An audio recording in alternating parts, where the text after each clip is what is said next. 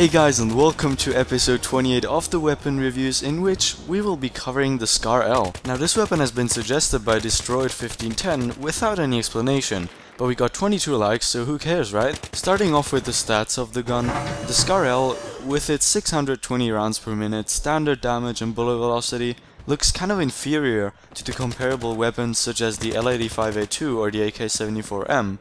But do not worry, the weapon is still good. Sometimes it's just not as obvious when having a first look at it.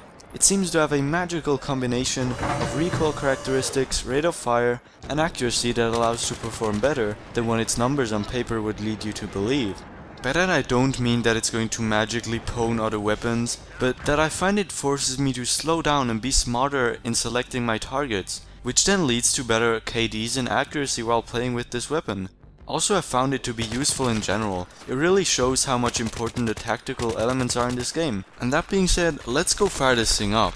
The first thing you'll notice with this weapon is its low recoil. Though because you've got a 2.225 recoil to both sides, we cannot predict to which side the recoil will bring us. But do not worry, there is a decent fix for it, which we'll cover later up. But for now, let's just fire this thing up. Let us see how it goes if I do not control the recoil.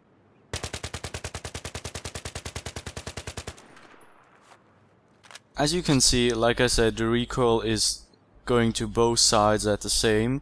So it went to the right a bit and then went to the left.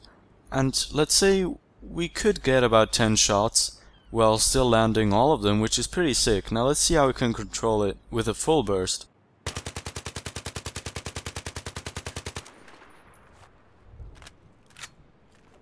Okay, so it kind of hits most of the shots. Now let's try if I just go full try hard and get a laser beam out of this thing.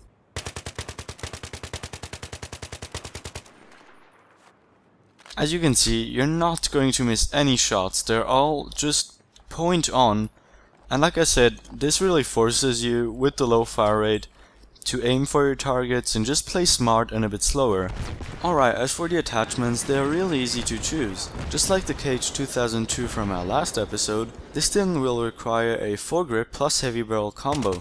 Using a foregrip will decrease the horizontal recoil to 0.15 and make it easier for us to stay on target. To compensate for the loss of aim accuracy, we equip a heavy barrel. That way we have a gun that is controllable and still really accurate. Now if you want to go silent, which I don't really understand nor recommend, you can put a silencer on it. Though from my experience, you will do much better with the foregrip and heavy barrel combo. That being said, please do leave a like if you enjoyed the video, since it really helps me spread it out, and of course, it is pretty motivational. Also, don't forget to choose which weapon should be voted next. Just post a comment of the weapon or thumb up an already existing comment.